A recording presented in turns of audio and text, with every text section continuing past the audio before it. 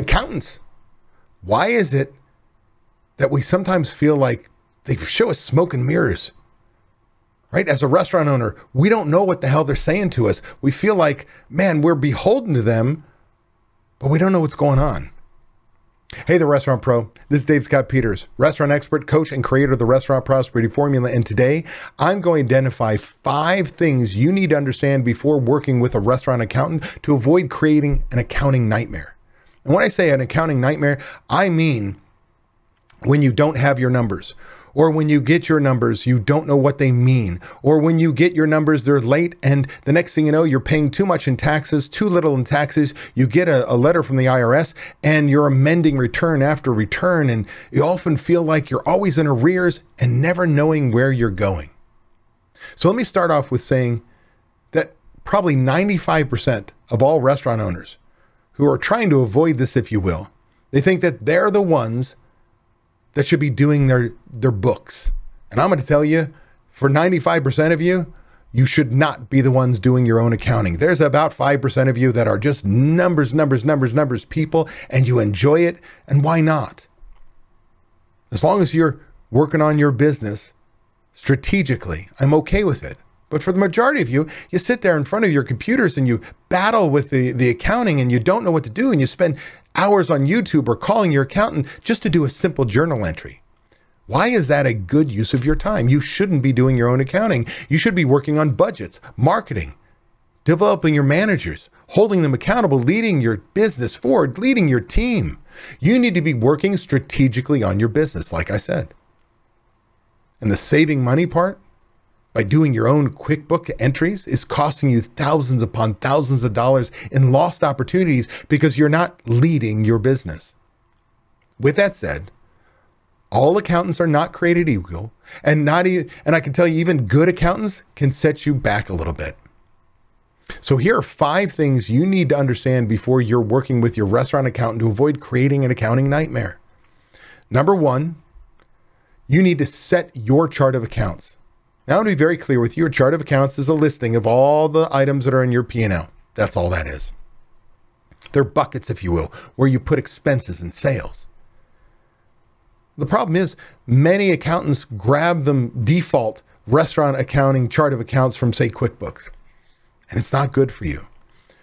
Or maybe, you've created your own chart of accounts and you don't understand the numbers. And how do I know that you have a bad chart of accounts? Is if I were to look at your P&L and say, tell me what this number means or what goes into it, and you go, I don't know, I got to call my accountant. That's no good. And I'm here to tell you there is no wrong chart of accounts. So the chart of accounts your CPA or a bookkeeper has provided you, or the one you created, is not wrong. They will all pay taxes, but can they help you run your business? I teach chart of accounts. I'm sure on my YouTube channel, you may have come across the chart of accounts that I teach.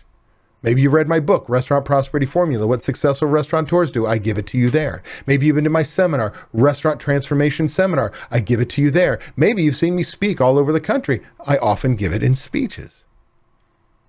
But the truth of the matter is, it doesn't matter what the chart of accounts is. They pay taxes, but there are clearly things you need to do. You need to separate sales by category: food, bottled beer, draft beer, wine, liquor. Cost of goods sold: food, bottled beer, draft beer, wine, liquor. Positions can't be front of house, back of house, salaried, hourly. They got to be by position. And then when it comes to your operating expenses, then I'm not as concerned.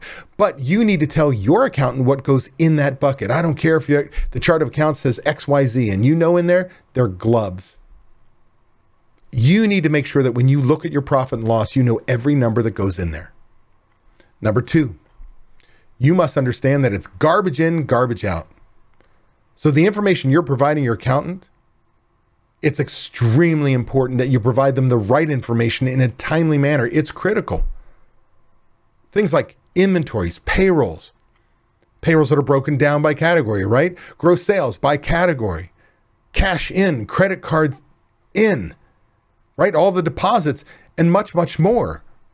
You cannot blame your accountant for getting bad numbers if you give them bad information. It is up to you to ensure you are giving them what they need in a timely manner. Number 3, your bookkeeper and or your CPA are not your business advisors. Don't get me wrong. They may understand the restaurant business a little bit, but how many times have you talked to your CPA or your bookkeeper and they go, man, your food cost is high. And all you want to do is say, great, genius, how do I fix it? What systems do I put in place? They don't know. They just know based off a benchmark. And who said those numbers, those benchmarks are what you should be for your restaurant based on your location, style of service, price point, quality of product, minimum wage, core values. You should not be taking business advice. What you should be taking is tax advice. Number 4, it costs you more money to do your own accounting, do it yourself versus hiring an accountant. See, when you're saving the $25 an hour, whatever it is, the $1,000 a month, the $1,500 a month, depending on the size of your restaurant, the $1,800 a month, you may sit there and go, man, I'm saving $1,800 a month. I should be doing my own accounting. Isn't that a smart use of my time? No, because I'll guarantee you, you have been losing thousands of dollars on a weekly basis in missed labor opportunities.